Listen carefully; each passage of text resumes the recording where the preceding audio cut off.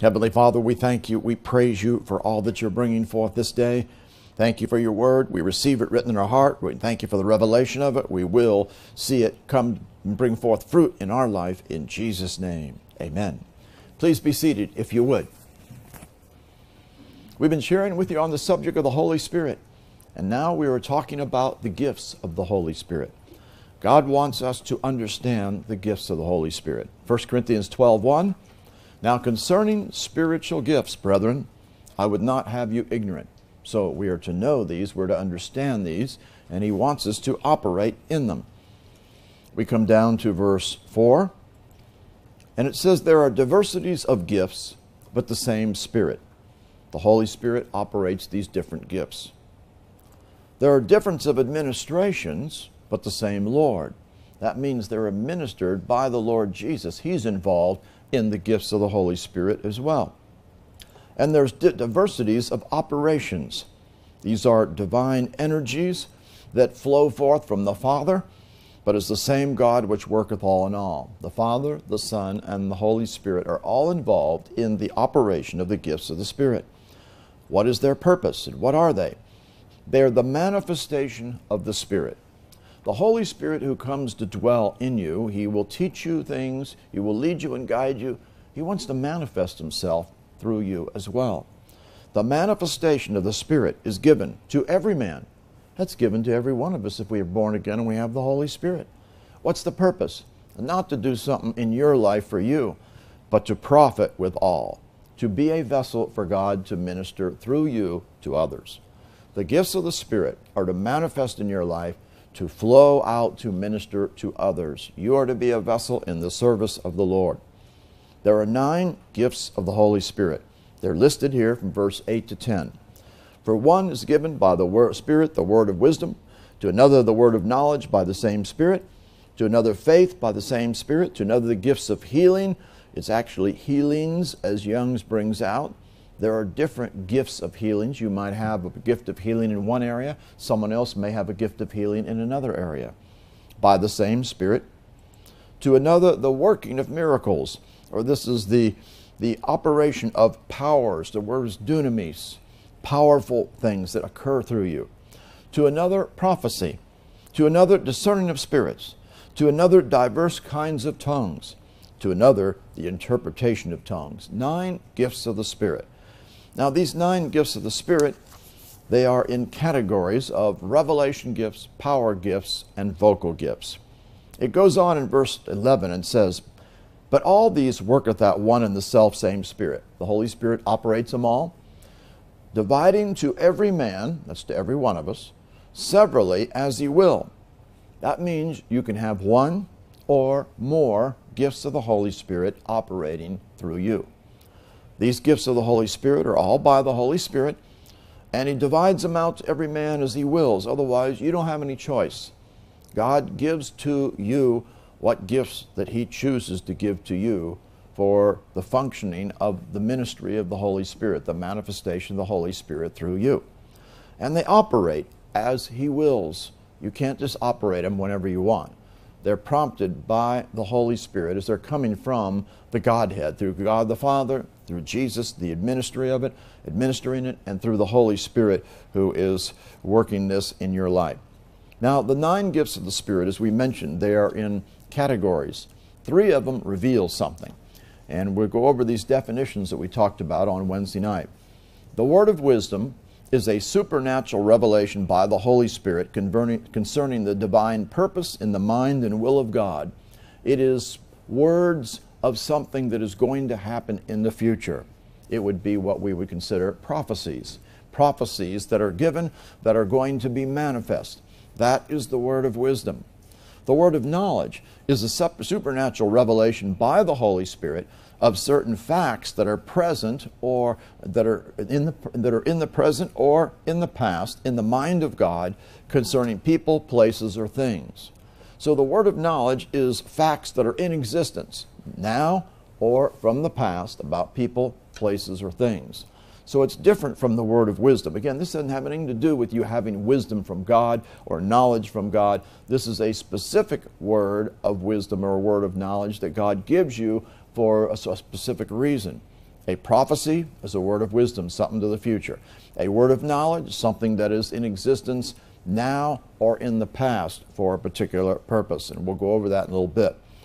Discerning of spirits is the third one. That's the revelation gifts. It is supernatural insight into the spirit world to hear or see or know spirits, including angels, demons, and spirits influencing people.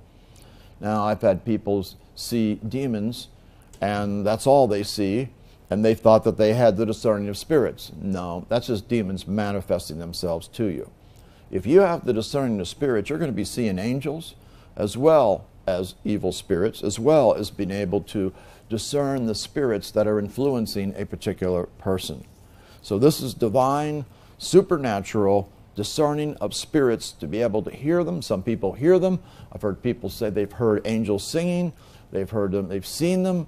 These are all manifestations of the Holy Spirit. A second category is the power gifts. Gift of faith, which is a special supernatural faith by the Holy Spirit, enabling one to expect, sustain, or receive a miracle. It is like faith beyond your faith. The next one is working of miracles, or working supernatural energies of powers operating through you. It's a supernatural intervention in the ordinary course of nature, in temporarily altering, suspending, or controlling the laws of nature, also doing powerful works in the Spirit by the Holy Spirit. Powers are released in some aspect. A third revelation or power gift is the gifts of healings, and those are supernatural healings of disease without any natural means whatsoever. Most of the time, they are instantaneous type of manifestations of healing. Then there are three vocal gifts, and these say something. So the gift of prophecy is a supernatural utterance by the Holy Spirit given in a known tongue without human thinking, understood, not understood by the speaker. I mean, it is understood by the speaker and those present in the church, resulting in edification, exhortation, and comfort. So you're speaking out in a known tongue, you understand what you're saying, it's understood by the people that you're speaking to, so you're speaking in your known language. It is coming from the Holy Spirit. It has no revelation in the simple gift of prophecy. It is for edification, exhortation, or comfort, or encouragement, and it will be something coming forth in line with the Word. This gift of prophecy can be mixed together with any of the other gifts. You could have a word of wisdom inside of a gift of prophecy or with it, or a word of knowledge, or maybe gifts that are releasing something towards bringing forth healing. These can all operate through the gift of prophecy in conjunction with it. The next one is the diverse kinds of tongues, which is a supernatural utterance by the Holy Spirit in an unknown tongue or language, never learned by the speaker and not understood by the speaker. So this is in a diverse kinds of tongues. You don't know what you're saying. You never learned it before. You're speaking forth in a tongue. The purpose of that is when you have unbelievers in your midst as a sign to the unbeliever. It is to bring forth to an unbeliever that God is in their midst speaking something supernatural. Then the next one is the interpretation of tongues, and that is not a translation of what's been said. Instead, it is a supernatural showing forth by the Holy Spirit of that which has been brought forth in tongues. It's an interpretation, not a translation of it. And it has nothing to do with your human thinking whatsoever. None of these do.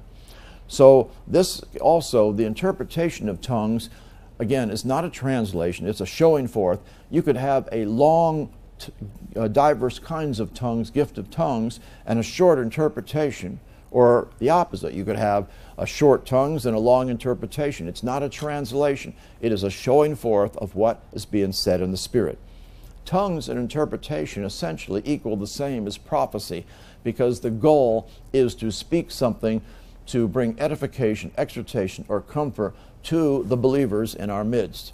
The reason why the diverse kinds of tongues, again, is operational, because it is a sign to the unbeliever, and then it would be interpreted. I had a case, I remember a testimony of a case just on this subject of one who operated in gift of tongues and had a gift of tongues once in a service, and when he did so, then another person interpreted it, and after the service a man came up and he asked the pastor, he said, "Why did the one person speak in a particular language. I think it was the Hebrew language, and he knew the language. And then he said, and then another guy said the exact same thing in a different language, in English. Otherwise, he understood what was being said. And the pastor said, well, first guy didn't know what he was saying. He was speaking supernaturally in a gift of tongues.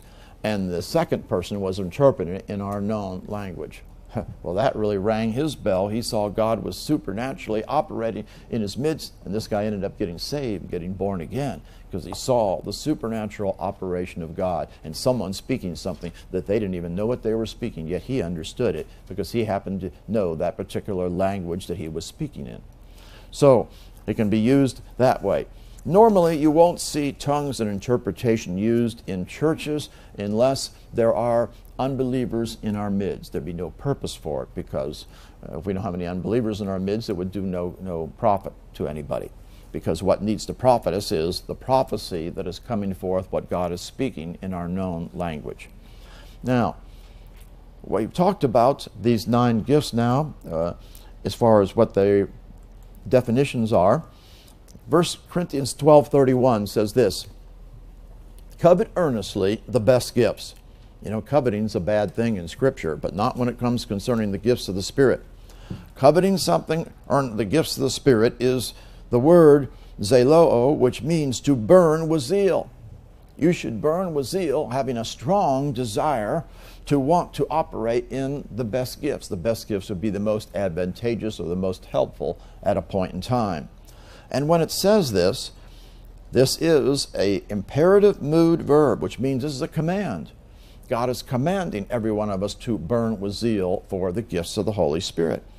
And it's to be an ongoing thing in our life. So we should want to see the gifts of the Holy Spirit, the best gifts, operating in us. And then we come down to chapter 14. In verse 1, follow after and desire. This is the same word, zeloo, which means to burn with zeal, desire or burn with zeal for spiritual gifts, but rather that you may prophesy. God would want us to all to be able to prophesy, because when we prophesy, we're speaking forth in our known language what God wants to bring forth of spirits of edification, exhortation, or comfort in some spiritual words that are coming forth to minister to the body of Christ. And that's what you see happen often. When it talks about this prophesying, again, this isn't a command to you. This is a statement that's a subjunctive mood, meaning that it's a conditional statement, that if you have that gift of prophecy, He wants you to operate in it. If God has given you a gift of prophecy, He wants you to start functioning in it. And you can do this on an ongoing basis, as the Holy Spirit will use you, because it's a present tense, meaning ongoing. It is a conditional statement, though, rather that you may continually be prophesying. If God gives you a gift, by the way, it's not like you use it once and then you never use it again, or maybe use it every year or two. No, He's going to want you to operate in that gift pretty consistently in your life. Also, if you are operating in the gifts of the Spirit, even in verse 12 says, even so you, for as much as you're zealous of spiritual gifts, seek that you may excel to the edifying of the church. Notice what the purpose is. It's to edify the church. It's to build up and to minister to the church. So you want to seek to excel, to do a good job in this, to bring the building up of it. So He wants us to be effective. He wants us to be using allowing the Holy Spirit to use us, to flow through us, to minister the things that He wants in order to build up the body of Christ. Now, in order to help activate these, praying in tongues will help you greatly, because as you pray in tongues, it brings a filling of the Holy Spirit within you. The filling of the Holy Spirit is for the influence of the Holy Spirit for the service of the Lord. It will help you to get in that position for the Holy Spirit to manifest the gifts of the Holy Spirit through you. Also, praise and worship as well. So praising and worshiping, praying in tongues especially, will bring a filling of the Holy Spirit, which will help see the manifestation of the gifts of the Spirit in operation, because the more you're filled with the Holy Spirit, you're more in a position for the service of the Lord. Remember, the filling of the Holy Spirit purpose is for the service of the Lord. Another thing that we did mention, that the 7 gifts are operational in the Old Testament period.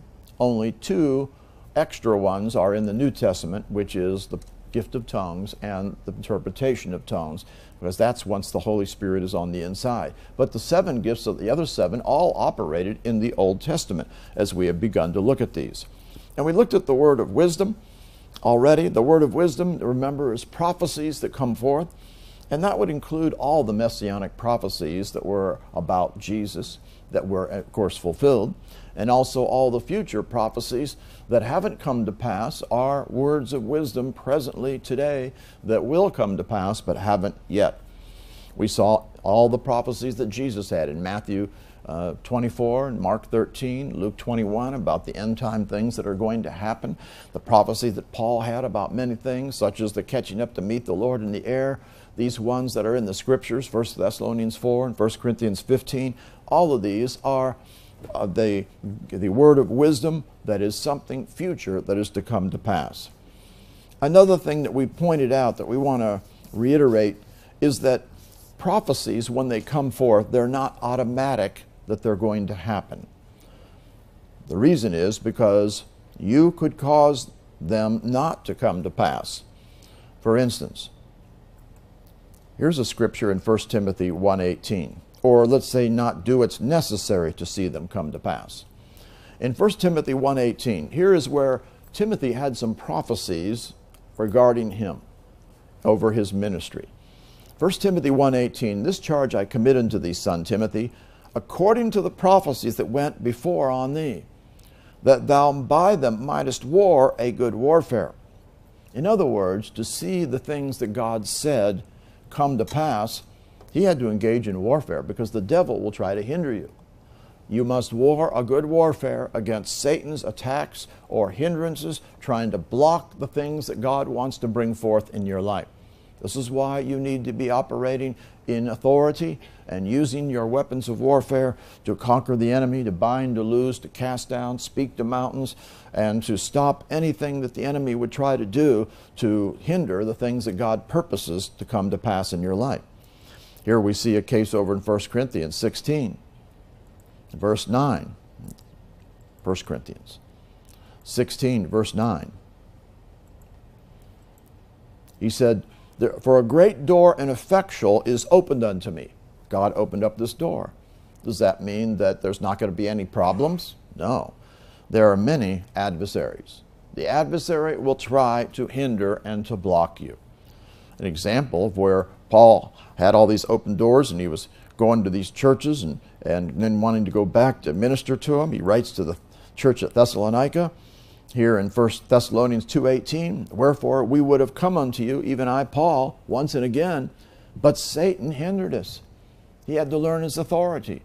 These are one of the earlier letters, and Satan was hindering him from coming. So even though God has given maybe a prophecy or a word or even a promise that he wants to bring to pass, that doesn't mean it's going to be automatic. The devil will try to hinder these things from coming to pass in your life. So you have to engage in spiritual warfare and conquer the enemies. Paul learned this, and he got to the place where nothing was hindering him whatsoever. We even see that, very interesting, in 2 Kings chapter 20. Here's a case where Hezekiah was sick unto death. In verse 1, in those days was Hezekiah sick unto death. The prophet Isaiah, the son of Amos, came to him and said unto him, thus saith the Lord, set thine house in order, for thou shalt die and not live. That essentially was a word of wisdom. You're going to die. So you set your house in order. So what does he do? He turned his face to the wall and prayed unto the Lord. He said, I beseech thee, O Lord, remember now how I've walked before thee in truth, with a perfect heart, have done that which is good in thy sight. And Hezekiah wept sore. It came to pass, afore Isaiah was gone out in the middle court, the word of the Lord came to him, saying, turn again and tell Hezekiah the captain of my people, thus saith the Lord, the God of the David thy father, I've heard thy prayer, I've seen thy tears. Behold, I will heal thee. God changed his mind because he presented these things to him. I will heal thee. On the third day thou shalt go up into the house of the Lord. And he said, I will add unto thy days 15 years. Now, what was said was not going to come to pass, God changed his mind, and he gave him 15 more years. I'll deliver thee and the city out of the hand of the king of Assyria, and defend the city for mine own sake and for my servant David's sake. We see another case where prophecies that have been given about, let's say, whether it's a nation or a city. It's in Jonah chapter 3. Remember, Jonah was told to go to Nineveh and to preach the gospel to them, and he rebelled, ended up getting thrown overboard in the fish's belly, gets delivered when he comes to repentance. And chapter 3, verse 1, the word of the Lord came unto Jonah the second time, saying, Arise, go to Nineveh, that great city, and preach unto it the preaching that I bid thee. So Jonah arose, went to Nineveh, according to the word of the Lord, and it was a great city, 3 days' journey. So he enters into the city a day's journey, cries and says, Yet 40 days, and Nineveh shall be overthrown. That's judgment that was going to come upon that city. Now, does that mean that it was automatic? Not necessarily, because Nineveh could do something in order to see a change in God's mind. The people of Nineveh believed God, proclaimed a fast, put on sackcloth, from the greatest of them, even the least of them, showing repentance. The word came into the king of Nineveh. He arose from his throne, and he laid his robe from him, and covered him with sackcloth, and set in ashes. He caused it to be proclaimed and published throughout Nineveh by the decree of the king and his nobles, saying, Let neither man nor beast, herd nor flock, taste anything. Let them not feed nor drink water, nobody, including the animals. But let man and beast be covered with sackcloth, cry mightily unto God. Yea, let them turn every one from his evil way and from the violence that's in their hands. It was a very violent city. And so he says, who can tell if God will turn and repent and turn away from his fierce anger, that we perish not? God saw their works, that they turn from their evil way. When God sees change, he says God repented. He changed his mind of the evil that he said that he would do unto them, and he did it not. Meaning that anybody has a prophecy saying such and such evil is going to happen, that doesn't mean it's going to automatically happen. Things are subject to change. There are conditional statements oftentimes. So that's important. You know, I've heard people prophesy negative things, and then, you know, they didn't come to pass because the people repented, or cities repented, places repented, they changed their mind. So prophecies are conditional, and then good things that are prophesied over you are not automatic. God say, oh, this is going to happen for you and all these things. Well, if you don't walk in line with the word, it's not going to automatically happen. The enemy could hinder it. You could not walk uprightly before him and hinder his blessings from coming, and he could change his mind and reverse things. So anything that is spoken is a conditional statement. And remember, when God speaks to you, there's different ways we just want to bring to your attention. He can speak to you in lots of different ways. He may speak to you through a dream. He may speak to you through a vision. He may speak to you through a word that comes to you. Isaiah 30, verse 21, thine ear shall hear a word behind thee. This is saying, this is the way, walk ye in it, when you turn to the right hand or when you turn to the left. It's like a word that comes out of nowhere, like from behind you. You don't know where it came from, but it came from the Holy Spirit speaking something to you. Or it can come as a still, small voice. We saw that before. God will speak with a still, small voice. 1 Kings chapter 19, verse 12. Here's where the Lord wasn't in the earthquake or in the fire, but the Lord was in the small, still voice. The still, small voice that he heard, that was the Lord speaking. And you must understand that the Holy Spirit, one of the promises is that he will show us things to come. So you should be expectant that the Holy Spirit will bring revelation to you of things to come. It needs to be like words of wisdom that would come. Chapter 16 in John, verse 13. Howbeit when he, the Spirit of truth, is come, he'll guide you into all truth. He will not speak of himself. But whatsoever he shall hear, that shall he speak, and he will show you things to come. God will show us things to come. Now, we're going to go on into the word of knowledge that we began to talk about. The word of knowledge is not a gift of knowledge, but a word of knowledge from God. It is not insight from walking with God. It is not knowledge that's come from the Word of God. It has nothing to do with that. It's all a specific word of knowledge from the Holy Spirit. It's not you creating the thought in your mind. It's you receiving that from the Lord. It'll come to you with no mental operation yourself whatsoever. You'll simply receive a word of knowledge that God brings forth. Let's look at a case in the Old Testament to show an example of it. Again, these were in the Old Testament as well as the New Testament. 1 Samuel chapter 9, verse 3. The asses of Kish, Saul's father, were lost. Kish said to Saul, his son, "Take now one of the servants that are with thee, arise and go seek the asses." Go after them. So he went after them, seeking after them, and it says down here that he found them not. He couldn't find them. We come to verse 6. He said, "Behold, now there's in this city a man of God. He's an honorable man. All that he says surely comes to pass. He was a prophet. Now let us go hither.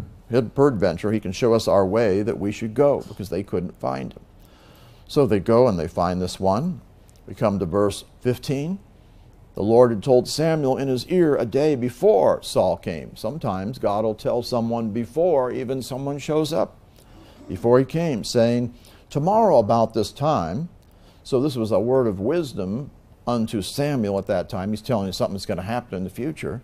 "I will send thee a man out of the land of Benjamin." This was Saul.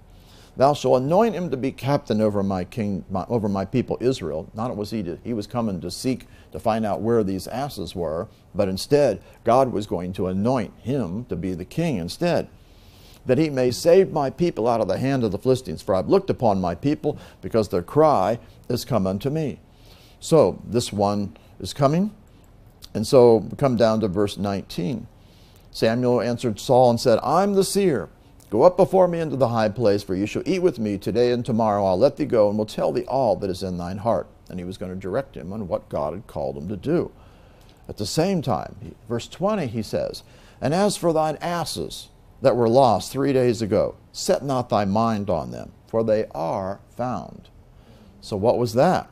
That was a word of knowledge he got from God, that they'd already had been found. So it was in the past a fact. So here, Revelation, we see there was a word of wisdom to him. He was coming, and a word of knowledge, the fact that these asses had been found. We see in the New Testament an example of this over in John. Chapter 1, verse 47. "Jesus saw Nathanael coming to him, and saith of him, Behold, an Israelite indeed, in whom is no guile. And Nathanael said unto him, Whence knowest thou me? Jesus answered and said unto him, Before that Philip called thee, when thou wast under the fig tree, I saw thee." So he knew about him. He saw him in the past, which really was just be able to see something in the realm of the Spirit. He also discerned, really discerning the Spirit was operating here, because he discerned that he had no guile in him. And he said he saw him. And that's when Nathan said, "Rabbi, thou art the Son of God, thou art the King of Israel." Jesus answered and said unto him, "Because I said unto thee, I saw thee under the fig tree, believest thou? Thou shalt see greater things than these." But here he gave a word of knowledge about the fact that this guy was under the fig tree. He'd seen him, so this was something that was in the past, that was a fact in existence. We see another case over in John chapter 4. In John chapter 4, over here in verse 16, this is where the woman at the well that he met. And in verse 16, in the conversation, he said, "Go, call thy husband, and come thither." The woman answered and said, "I have no husband." Jesus said unto her, "Thou hast well said, I have no husband, for thou hast had 5 husbands." That's a word of knowledge of what happened in the past. "And he whom thou now hast is not thy husband. That sayest thou truly." Otherwise, he said, you're with someone who is not your husband now. So he really told her what was what by a word of knowledge, revealing things that were facts in existence. Of course, that really got her. "Sir, I perceive that thou art a prophet." He would know all these things about her. And of course, and it ends up, he talks to her about many things, and the result was she said she knew that Messiah came.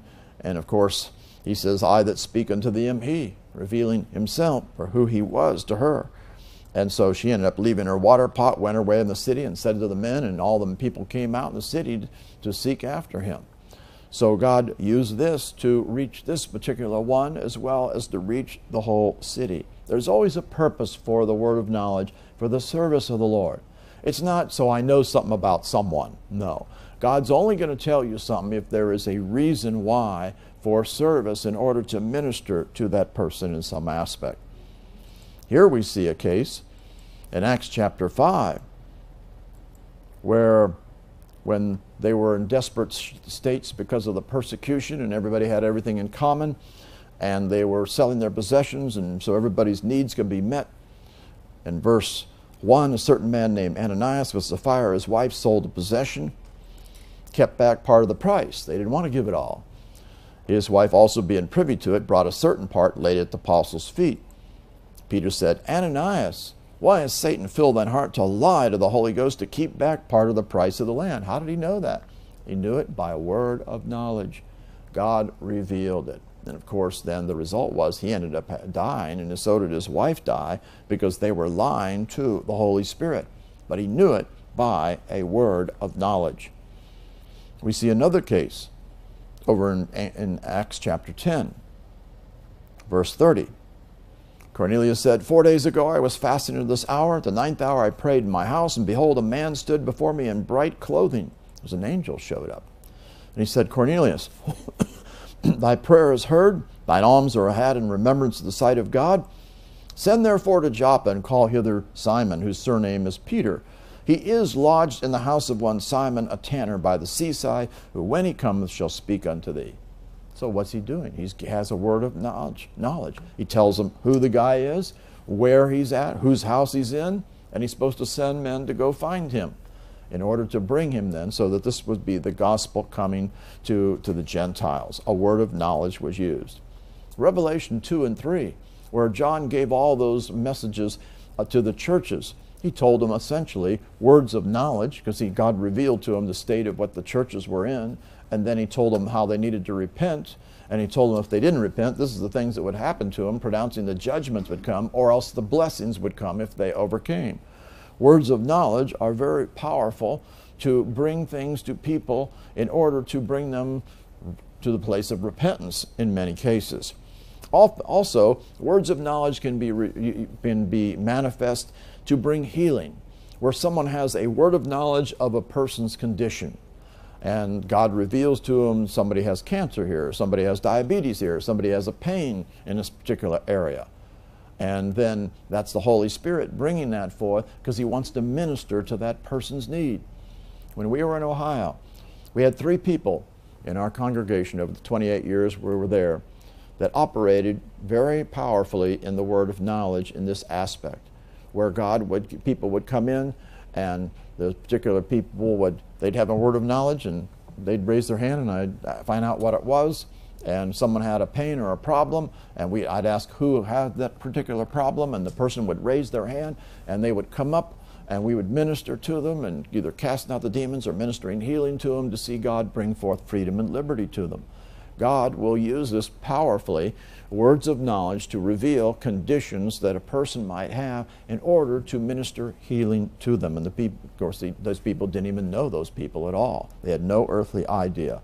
This is the manifestation of the Holy Spirit. And we've seen this. My wife Renee has had both of these gifts in operation at times, the word of wisdom and also the word of knowledge.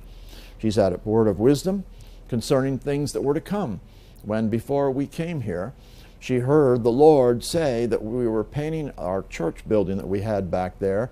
This is 5 years before we were supposed to leave, and he says, you are preparing this church to sell.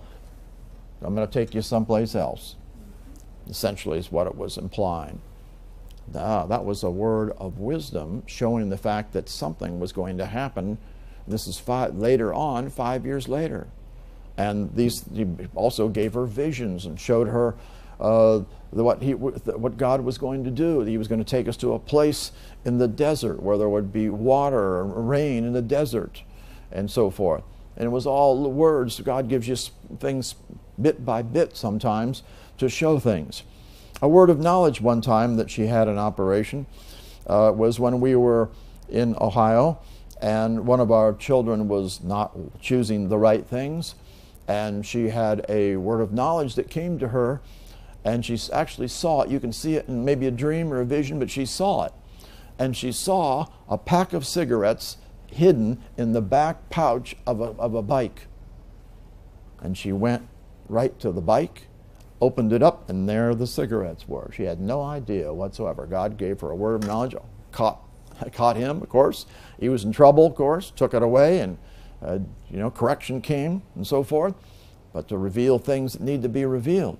So words of knowledge can reveal things, to minister in some capacity, and also as words of wisdom about things that God is going to bring forth in the future.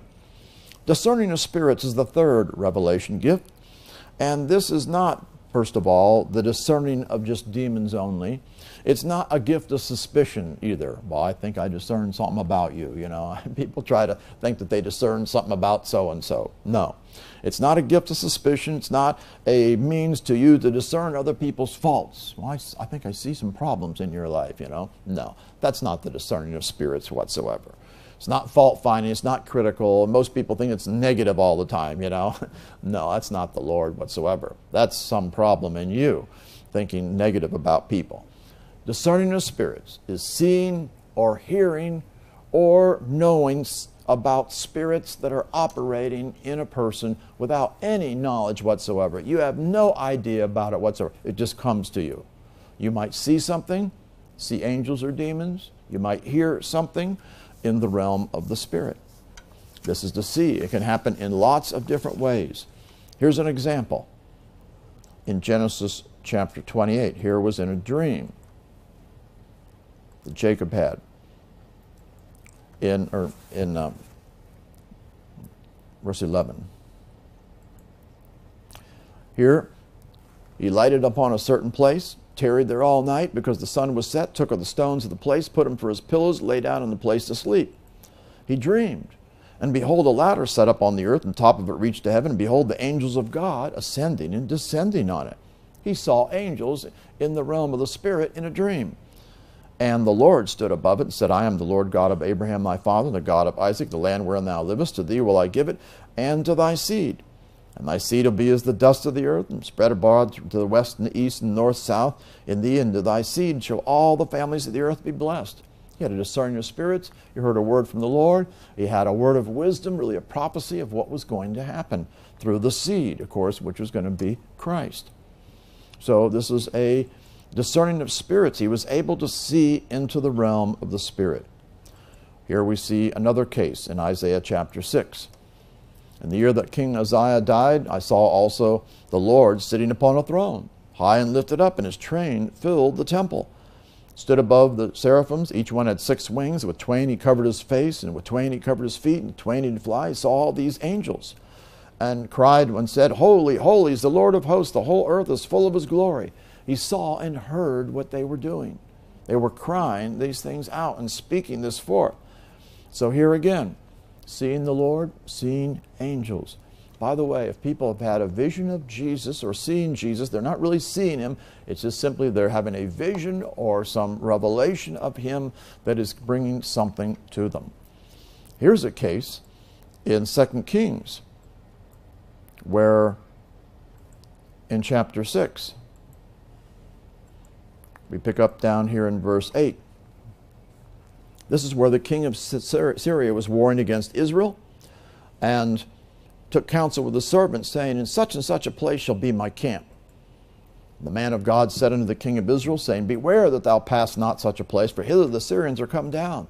That was a word of knowledge. He was knowing what the plans were, and he was telling the king of Israel what to do. The man of God was picking this up. And he warned him and saved him there at times. Well, the heart of the king of Syria was troubled over this thing, and he said, Will you not show me which of us is for the king of Israel? And one of his servants said, None, my lord, O king, but Elisha, the prophet is in Israel. The prophet's telling the king all these things of what your plans are, words of knowledge. He tells the king of Israel the words that thou speakest in thy bedchamber. And he said, Go and spy where he is, that I may send and fetch him. I was told him, saying, Behold, he's in Dothan. Therefore he sent hither the horses and chariots. Now, if he's getting a word of knowledge about all your plans, you think you're going to surprise him? No way. He's going to know everything you're doing. They compassed the city not about. So verse 15, the servant of the man of God was risen early, gone forth. Behold, a host compassed the city, both with horses and chariots. And the servant said to him, Alas, my master, how shall we do? So we see in all these ones. He answered, Fear not, for they that be with us are more than they that be with them. What's he talking about? Verse 17, Elisha was seeing this in the spirit, but now he prays for his servant to see it. He prayed and said, Lord, I pray thee open his eyes that he may see. And the Lord opened the eyes, spiritual eyes, of the young man. And he saw, and behold, the mountain was full of horses and chariots of fire round about Elisha. There wasn't just the two of them. All the angels were there. They were able to see it in the realm of the spirit. And of course, then Elijah prayed and said, Smite this people, I pray, with blindness. He smote them with blindness according to the word of Elisha. So here, he saw in the spirit all of these angels. This is, again, seeing in the spirit. This is discerning of spirits. We even see another case. When Stephen was being stoned, he actually had his eyes opened to the realm of the spirit. In in Acts chapter 7, verse 54, here's where they were all mad because of the things that he was preaching to them and calling them to repentance and telling them the truth about what they'd done to Jesus.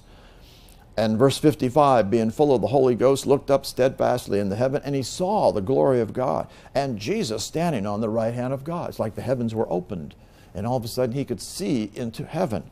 That was a discerning of spirits in the realm of the spirit, being able to see in the spirit. He said, Behold, I see the heavens open, and the Son of Man standing on the right hand of God. That meant he was really honoring what Stephen's ministry was, because remember, he's seated at the right hand. He was stood up, though, for him. And so he saw him. And they stoned Stephen, calling upon God. He said, Lord Jesus, receive my spirit. Kneeled down, cried a loud voice, and said, Lay not the sin to their charge. And then, of course, he fell asleep and died. So here he saw Jesus. Again, how was he able to do this? Discerning of spirits, being able to hear or see in the realm of the spirit. God opened the heavens in order for him to see these things. So revelation gifts, word of wisdom, which is something that is going to happen in the future. Word of knowledge, something that is already a fact in existence now or in the past. Discerning of spirits, these are all revelation gifts, hearing or seeing or discerning or knowing spirits. It has nothing to do with you knowing anything about the person or about any knowledge or facts about anything. It's all supernatural by the Holy Spirit. Then we come to the power gifts. The power gifts, we have three of them. The gift of faith, we have the working of miracles, and we have the gifts of healings. We talk about the gift of faith, which is a supernatural gift to receive a miracle. It's going to be a special faith beyond your normal faith. We actually see this where a supernatural thing was done with Daniel. Daniel. We can see it in two different places. Chapter 3, verse 16. This is Shadrach, Meshach, and Abednego. Here they were told that they had to bow down to the image and worship that image, otherwise they're going to be thrown into the fiery furnace.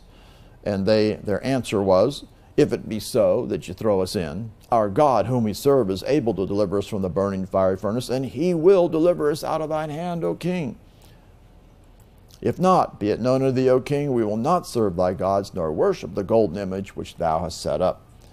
And of course, the result was he ended up getting cast into the burning fiery furnace, as it says there in verse 20. And they were in there and killed the ones who were sent in there.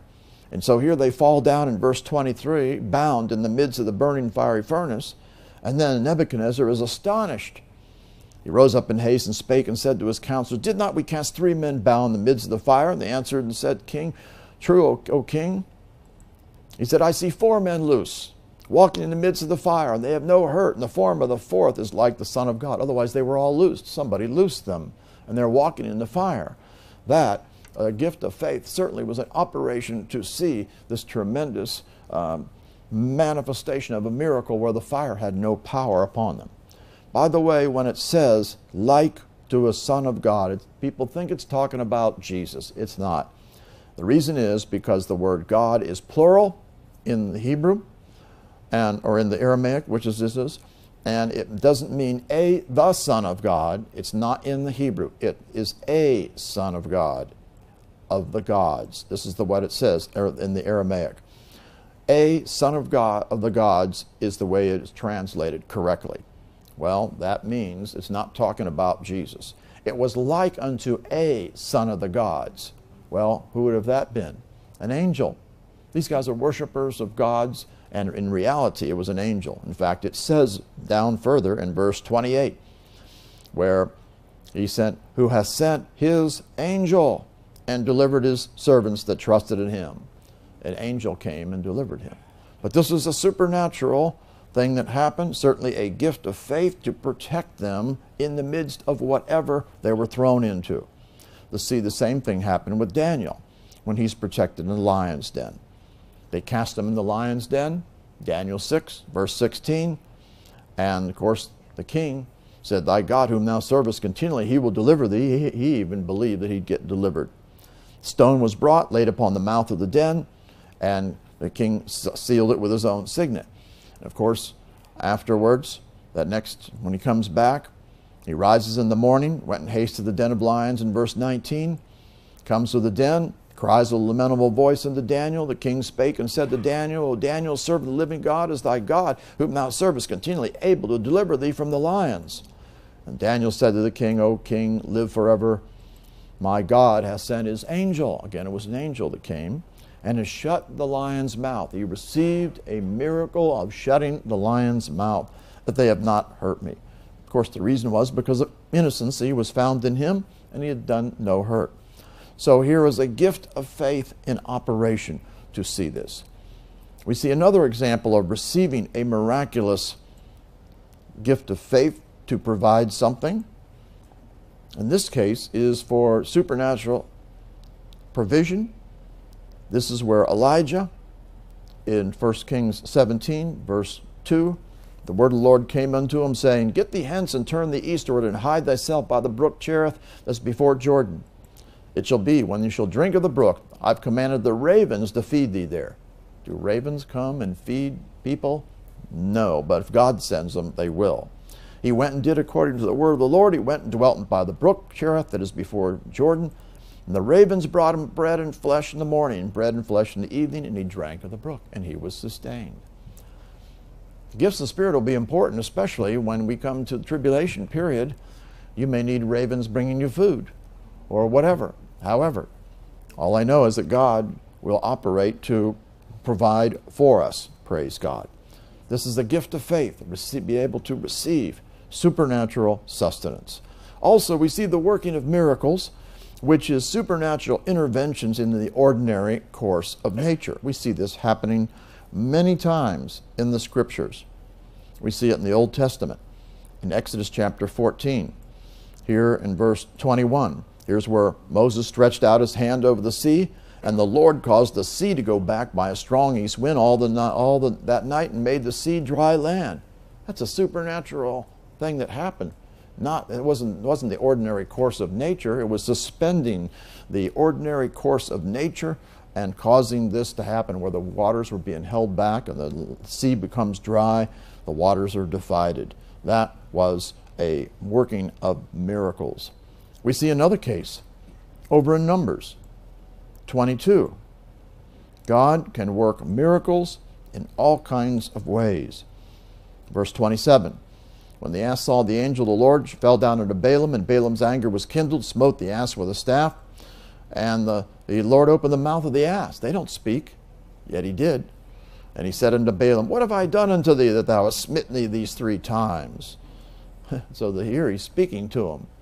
And then Balaam said to the ass, because thou hast mocked me, but there was a sword in my hand, for now I'd kill thee. The ass said to Balaam, am not I thine ass, am thou, upon which thou hast ridden ever since I was thine unto this day? Was I ever wont to do so unto thee? And he said, nay. So he carries on a conversation with him. And he opened the eyes, and of course saw the angel of the Lord standing in the way with a sword drawn, ready to wipe him out, And so here God did a supernatural thing. And of course, that was the discerning of spirits opening his eyes to be able to see the angel of the Lord. But here we see a dumb ass speaking, an animal speaking. We see time and time again in the Old Testament, there were all kinds of miraculous things that happened. 2 Kings chapter 2, over in verse 11. Came to pass that they still went on and talked, that behold, there appeared a chariot of fire and the horses of fire, and parted them both asunder. And Elijah went up by a whirlwind into heaven. That was a supernatural thing. And then, when Elisha saw it, he cried. And he was supposed to see him go up if he was going to be able to have the mantle upon him to carry out the ministry that Elijah had. He was going to get the double portion, remember? He asked for the double portion. And my father, the chariot of Israel, and the horsemen thereof, he saw him no more, took of his own clothes and rent him in two pieces, took up the mantle of Elijah, fell from him, and went back and stood by the bank of Jordan. And he took the mantle that fell from him and smote the waters and said, Where's the Lord God of Elijah? And when he'd smitten the waters, they parted thither and hither and thither, and Elisha went over. Another miraculous thing, showing the fact of the working of miracles.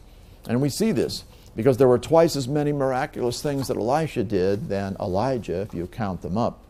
And of course, he asked for the double portion, which he was able to get if he saw him leave in that way.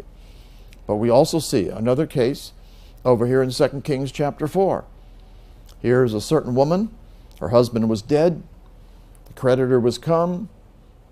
Had no money. Going to take the two sons to be bondmen. And Elisha says to her, What shall I do for thee? Tell me what thou hast in the house. And she said, Thine handmaid hath not anything in the house save a pot of oil. He said, Go, borrow thee vessels abroad of all thy neighbors, empty vessels, borrow not a few. When thou come in, thou shalt shut the door upon thee, upon thy sons, and shalt pour out unto all those vessels. Thou shalt set aside that which is full. She went, shut the door upon her and upon her sons, brought the vessels to her, and she poured out. And it came to pass, when the vessels were full, she said to her son, Bring me yet a vessel, and there's not a vessel more, and the oil stayed. Otherwise, she kept pouring this oil, and it kept pouring and pouring and pouring and pouring. Otherwise, it was being multiplied. It did not fail. It kept pouring out. Here's another case of a working of miracle, suspending the normal, ordinary course of nature. Here's where the axe head got dropped in the water. They were cutting down the wood, 2 Kings 6:4. As one was felling a beam, the axe head fell into the water. Well, the axe head's going to be heavier than the water. It's going to sink to the bottom. Alas, master, for it was borrowed. The man of God said, Where fell it? He showed him the place. He cut down a stick, cast it in thither, and the iron did swim. It came up to the top, and he was able to get it. That's not normal. That was suspending the normal operation of things, supernatural intervention to cause that axe head to float so he would be able to get it. So we see these tremendous things. We also see, of course, there's spiritual revelation of things, but also things that actually happen. In 2 John, that's John chapter 2, verse 7, when he filled the water pots with water, filled them to the brim, and then drew them out to the governor of the feast, and became wine. Of course, we know the revelation of it is that you and I are the water pots to be filled with water, and if we get filled up to the brim, rivers of water in us, then it becomes fruitfulness, which is what wine's all about. But this in reality happened where it became wine. Supernatural thing, where water was turned into wine. We see another case in John chapter 6, where he fed the 5,000. Here's when they didn't have anything to eat. And what were they going to do? God is a multiplier. And so we come to the lad that had the 5 barley loaves and the 2 small fishes. He made them sit down. There's about 5,000 people that were there. So he's got this small amount. And Jesus took the loaves, gave thanks, and he began to give it to the disciples to distribute it. What was happening? It was being multiplied continually. They took of all the loaves and the fishes, and they were all filled. He said to the disciples, Gather up the fragments that remain, that nothing be lost. It was so multiplied, there was even leftover amount. 5,000 were fed. Here we see supernatural multiplication. God is a God who will do that. We will probably see all these miracles during the tribulation period happening in the body of Christ. These are going to be gifts of the Holy Spirit in operation for miraculous works. We also see, in dealing with the enemy, miraculous works. Example, Acts chapter 13. Here's Elymas, the sorcerer, trying to turn away the deputy from the faith, remember? In Acts chapter 13, Paul and Saul were called by this man to hear the gospel. He was trying to turn him away, excuse me, the deputy from the faith. Saul, filled with the Holy Spirit. And that's going to be important. If you're going to be used of the Lord, you do have to be filled with the Holy Spirit. Filling of the Holy Spirit now enables the Holy Spirit to manifest himself through you. Set his eyes on him. O full of all subtlety and all mischief, thou child of the devil, thou enemy of all righteousness, wilt thou not cease to pervert the right ways of the Lord? He said, behold, this hand of the Lord is upon thee, and thou shalt be blind, not seeing the sun for a season. And there immediately fell on him a mist and a darkness, and he went about seeking some to lead him by hand. The judgment that got pronounced upon this man who was trying to do evil things, he couldn't see. Blindness was upon him for a season. Miraculous works. And of course, what was the purpose? Just not let the enemy stop the works of the Lord. And of course, when this guy, the deputy, saw what was done, he believed, being astonished at the doctrine of the Lord. This is the doctrine of the Lord. He wants to manifest himself in miraculous ways. This isn't just Old Testament stuff. This is New Testament. We also see the case where the Holy Spirit can do miraculous works of moving you from a place to another place without you walking. And here we see in Acts chapter 8. Here is where, when he was baptizing, after having preached to the Ethiopian eunuch, he said, if you believe with all your heart, you may. I believe that Jesus Christ is the Son of God. He commanded the chariot to stand still. They went down both in the water, both Philip and the eunuch, and he baptized him. When they were come up out of the water, the Spirit of the Lord caught away Philip. He didn't walk away. He was caught away. Snatched away, this really literally means seized away, that the eunuch saw him no more. He took him totally to another place. And Philip was found at Azotus. It was a brand new, different city. He was transported all from one place out there to another place. God can transport you to deliver you. We've given you the testimony in the past, but give it again where some time back a missionary was being chased by all these a tribe that was wanting to kill him, and he got to the river, and they were after him, and there's nothing he could do, and he was praying, of course, and all of a sudden he's transported to the other side of the river because he couldn't cross the river. It was miraculous, and he got preserved. He got delivered from the attacking tribes that were wanting to kill him. God can deliver us from things. These are supernatural miracles. They happen in the Old Testament, they happen in the New Testament time, and he hadn't changed. Remember, he says, I'm the Lord, I change not. This is why we need the gifts of the Holy Spirit in operation to see us be in a position to see these things happen. Remember, these guys were filled with the Holy Spirit. It wasn't just like God did it all of a sudden. These guys were operating in the things of the Spirit for God to function and to bring forth these miraculous works. We'll talk about the gifts of healings yet as well. The third of the power gifts. Gifts of healings are usually instantaneous, but not always. It's not involving just your own act of faith. It is going to be a supernatural healing released by the Holy Spirit manifesting out of you in some way. We see cases of this in Acts chapter 8 verse 5. 8, that is, verse 5. Philip, preaching the gospel, went down the city of Samaria, preached Christ to them. One accord, the people gave heed to the things that Philip spake, hearing and seeing the miracles that he did. See, in evangelists, they usually have the power gifts in operation. People that are prophets, that have a prophet call, will have the revelation gifts, word of wisdom, word of knowledge, discerning of spirits normally.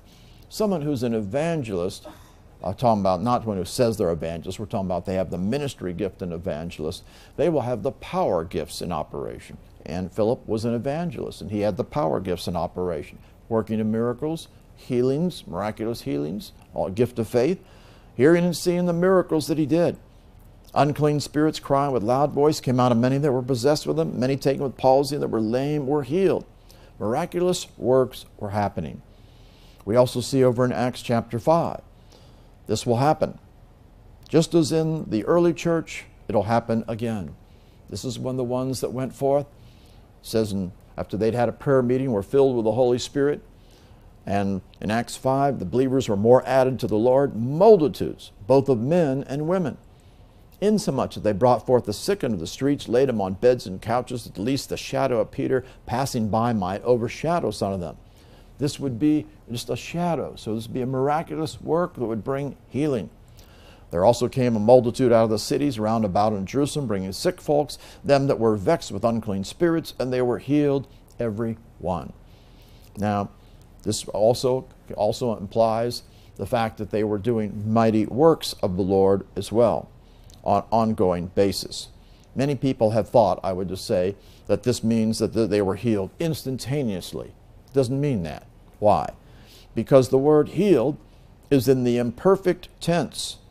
The imperfect tense means continuous ongoing action in the past that was occurring, which means, literally it says, these ones who came and were vexed with unclean spirit, they were being healed in an ongoing manner, every one. That would be not necessarily instantaneous, could have been from the continually casting out the demons, the people being set free, but most of the time, you see when gifts of healings are in operation, there will be instantaneous, miraculous types of works that will happen. God can operate gifts of healings. We see another case where they would even operate through articles of like handkerchiefs. Acts chapter 19, verse 11. God wrought special miracles by the hands of Paul. Special miracles they were. This is powers, special powers that were operating through him. So that from his body were brought into the sick handkerchiefs or aprons. The anointing went into him for miraculous works. Diseases departed from them. Evil spirits went out of them when they were laid upon them. This is a special anointings. These are special miracles that were occurring. This certainly would have been gifts of healings and working of miracles in order to see people be delivered of evil spirits and diseases coming out of them. Miraculous works. Now this is different from your faith. Your faith will always heal you. Don't think that you have to look and find somebody that has a gift of healing for you. Gifts of healing, when they're in operation, great. But your faith will always heal you. This is something that you must understand. You have some people that they want find somebody that's got a gift of healing, you know. Apparently they don't want to use their faith or do whatever's necessary to see victory, or maybe they don't think their faith such that they can receive. Of course, if they develop their faith and operate their faith, they can be healed.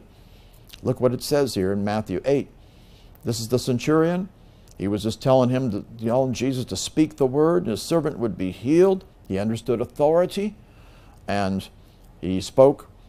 Jesus said, them that followed, verily I say unto you, I've not found so great faith, no, not in Israel. And when he come down here to verse 13, Jesus said to the centurion, go thy way, as thou hast believed, so be it done unto thee. It was his faith that brought this into manifestation, and his servant was healed in the selfsame hour. We see another case in Matthew chapter 9. We see them all over the Gospels. We're just giving you a few examples. This is the woman who had the issue of blood 12 years, came behind, touched the hem of his garment. She said within herself, if I may but touch his garment, I shall be whole, receiving healing through him. Jesus turned him about. When he saw her, he said, daughter, be of comfort, thy faith. So this isn't a gift of healing. This is her faith taking hold of healing. Thy faith hath made thee whole. And the woman was made whole from that hour. So don't think that it's just a gift of healing has to be in operation for you to get healed. Not so. Your faith will bring forth healing. Every one of us can be healed as well as delivered through our faith. Matthew 9, verse 27. Jesus departed thence. The two blind men followed him, crying, Thou son of David, have mercy on us. Coming to the house, the blind men came to him, and Jesus said to him, "Believe you that I'm able to do this?" They said, "Yea, Lord." He touched their eyes, saying, "According to your faith, be it unto you." It wasn't Jesus' faith, it was according to your faith, be it unto you. And that's important. According to your faith, it will be unto you. Every one of us can receive healing. Every one of us can receive deliverance. Every one of us can receive the things of God through our faith. So don't think that it's always whatever God does. I mean, God operates in the gifts of the Holy Spirit, and praise God for them. But don't be one to look to those. Of course, their eyes were open. Jesus straightly charged them, saying, "See that no man know it." We see time and time again that miraculous healing occurred through instantaneously Jesus ministering to people continually. But we also see many times he said, "Your faith has made you whole." And that's what we must understand. So you use your faith to take hold of healing and to cast out the demons. If God happens to minister to you through another person with a gift of healing and knocks it out, praise God. That's wonderful. At the same time, don't be relying on gifts of healing or looking for it.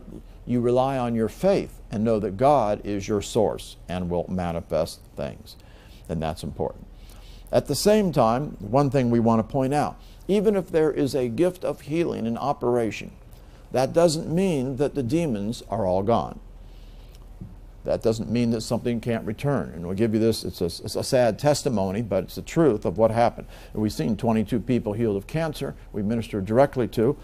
But we had a particular woman, and this woman didn't come through. The reason was because of what happened. And this is what it was. She came to us, she had cancer. We were ministering deliverance to her, casting the demons out.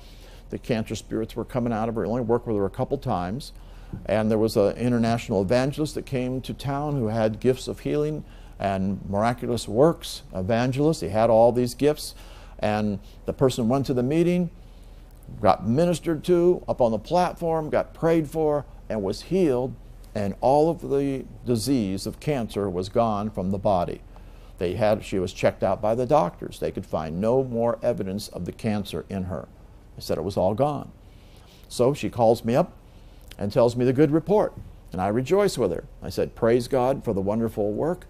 We're excited about what God has done. That's great. Look forward to seeing you in deliverance so we can continue to cast out the cancer spirits." Her answer was, "I don't need to come for deliverance. I'm healed. I'm free. I've been checked out by the doctors. All the cancer's gone." And I said, "Well, that's good. At the same time, you got to have all the cancer spirits cast out, because healing's one thing and deliverance is another, and that's important to understand. They're two different things." And so she wouldn't listen, though. She thought that I didn't know what I was talking about, and she insisted that she was fine, and so we parted on the phone, and that was it. Several months later, her daughter calls me back and says that the cancer manifested in her like a vengeance and just engulfed her whole body. And she was totally blown away by what happened. How could God gets the blame for things, how could God allow this to happen and all this kind of stuff? God didn't have anything to do with it. It was the demons that were still in her that manifested the cancer that weren't cast out. She had healing, but healing doesn't get rid of the demons necessarily. You have to cast out the demons. And the person didn't cast out the demons. They just ministered healing. It was only a gift of healing that went in and knocked out the cancer. So you've got to do both. And in this case, the daughter called up and asked, what had happened. She couldn't understand. And I said, well, the reason is because the cancer spirits were still there, and they remanifested the problem. And I've seen that in lots of cases where people would not continue in doing the deliverance. They got free physically, things, but then they wouldn't continue. Or even people from deliverance that we ministered to that got free of it to a point where all the cancer was gone, but then they didn't continue to cast out the cancer spirits, and what remained worked like busy little bees to remanifest it, and then it shows up again. And of course, in this case, the sad result was that she just engulfed her whole body. She had a faith fall. She just totally couldn't believe how this could happen, because she believed that she was healed, and she was physically, but she didn't understand the deliverance and wouldn't receive the understanding about that. And a couple of weeks later, she ended up passing away, unfortunately. It shouldn't have happened. But again, it's a lack of the understanding that there's a difference between casting out demons and healing. They're two different things, and you've got to deal with both. Also, one other thing we'll comment on before we stop for this morning: raising from the dead. Raising from the dead occurred in the Word of God, and when the raising from the dead occurs, all three of these gifts will be in operation. For one, you're going to have a gift of faith to receive this raising from the dead. Two, you're going to have a gift of healing to supernaturally heal the body of all the disease that came in and whatever caused the death. And also, you're going to need a working of miracles to, of course, raise that person back unto life. So all three of these gifts will be in operation when you see someone being raised from the dead. Well, God is a God who does the same. He raised people from the dead, and He wants to do the very same thing. But again, this is the gifts of the Spirit in operation. This is why we should be seeking for the gifts of the Spirit to operate in us. We operate our faith, but then we also want to see God flow in the gifts of the Spirit. Get filled up with the Holy Spirit. Remember what we have seen. We are to covet, which means to burn with zeal for the gifts of the Holy Spirit. We've seen it again in 1 Corinthians 14:1. Desire, which means to burn with zeal. Strong desire. And remember, these are commands. This isn't a nice little suggestion to you and me. This is an imperative mood. He's commanding you and me to burn with zeal continuously for spiritual gifts to operate in our life. Well, we've seen these tremendous things, and God is going to move mightily in the end-time church with a mighty manifestation of the glory of God to see miraculous works will be happening in the end times. And also during the tribulation, we may need to see miraculous provision and sustenance and multiplication and all these kinds of things happening and necessary, and they will happen as we operate in the gifts of the Holy Spirit. First of all, but certainly we need to come in line with the Scriptures. They're not going to operate just because you have a need. They're going to operate because you are operating in the Spirit, in faith, by the Holy Spirit, and you believe and yield unto Him. So the gifts of the Spirit are very powerful. We've talked about the revelation gifts and we've talked about the power gifts. Tonight we're going to talk about the vocal gifts. We'll summarize these, and we're also going to talk about hindrances, and we're going to go through hindrances that would hinder people from operating in the gifts of the Holy Spirit, which is important. We need to eliminate those. We'll be talking about that as we go through the rest of this on the subject of the gifts of the Spirit. Now, God wants you to have the gifts of the Holy Spirit in operation. If you have received the Holy Spirit, then you have the Holy Spirit in you. And remember, as we saw in 1 Corinthians chapter 12, remember what the purpose of this is. In verse 11, or verse 7, the manifestation of the Spirit to every man to profit withal. Every man, that means every single one of us. That means that every one of us are to receive the gifts of the Holy Spirit. I want to lead you in a prayer for you to pray a prayer for God to give and to manifest the gifts of the Holy Spirit for you in your life. If you meet the conditions and burn with zeal and to seek after seeing these come into manifestation, He says He's given to every man, and we're commanded to have burn with zeal for them. So God would want these to come into manifestation in your life. Say this: Heavenly Father, I thank you and praise you. I am born again. I have received the Holy Spirit. Having the Holy Spirit within me, the manifestation of the Holy Spirit is to come forth in my life. And it is given to every man, and that includes me, to profit withal. You want gifts of the Holy Spirit to operate in me for profiting others. Right now, I thank you for giving me and manifesting in me gifts of the Holy Spirit that you purpose for me, whether it is one gift or several gifts. I receive these gifts of the Holy Spirit, and I will burn with zeal for their operation in my life to profit others. I will get filled up with the Holy Spirit through praying in tongues, praise and worship, to be ready for the operation of the gifts of the Holy Spirit. I thank you for operating them in my life, for profiting with all. I thank you that I will learn to flow in these gifts, to prophesy, to operate in revelation gifts, and power gifts, and vocal gifts, so you can use me to carry out the service of the Lord. Thank you for the gifts of the Holy Spirit. Thank you for revealing them unto me, of what ones I have, and that I will learn to manifest them and to see them flow forth in my life. In Jesus' name, amen. Praise God. Praise God for prophesiers. Praise God for those that have gifts of healings. Praise God for those with revelation gifts. He's going to start operating in you.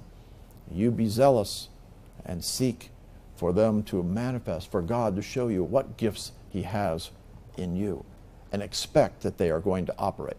Get filled up with the Holy Spirit. Burn with zeal for them. God will use you in operating in them. Father, we thank you for all you brought forth.